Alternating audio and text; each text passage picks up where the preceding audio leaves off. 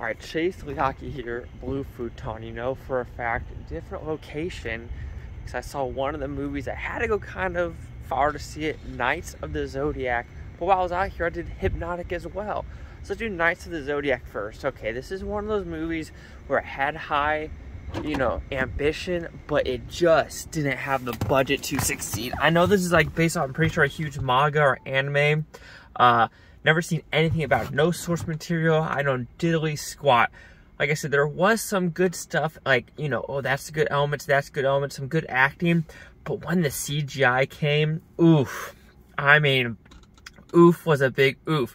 When he was doing training with the one girl with the silver mask or silver knight, yeah, that looked kind of cool. But man, when they were transforming into the knights, as well as the, the card sequence in the beginning, geez, the budget, man. They needed more budget for this movie. Like I said, this is an okay film. If I personally have to guess if people like the source material, they are not going to like this movie, period, dot. For me, it was mid, little below mid, unfortunately. Then I saw Hypnotic. This is the new Robert Rodriguez movie where it's based in Texas, Ben Affleck.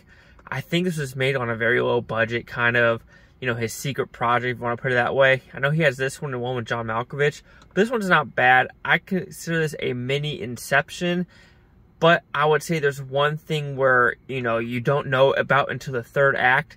I'm going to say just pay attention to the jeans. What I mean by that, I don't mean like your pants jeans. G-E-N-E-S, jeans. That's all I'm going to give you for a hint, because once you realize that, like, that doesn't match that with jeans, then you realize who is what in this scenario. So it tries to be like, oh shit moments, but like I said, I think I watched too many movies ago. Okay, that doesn't match, and unfortunately I was right at the very end for what the conclusion was. But like I said, it's a mini Inception. It was okay at best. Chase out with the Blue Futon. Like, comment, subscribe. One more thing, Butontopia. You Buton, take a watch. Have a great freaking night. And the other two movies for this weekend in theaters is Rally Racers, the cartoon, and Paradise is Full, I think. Fortune's Full. Charlie Day movie.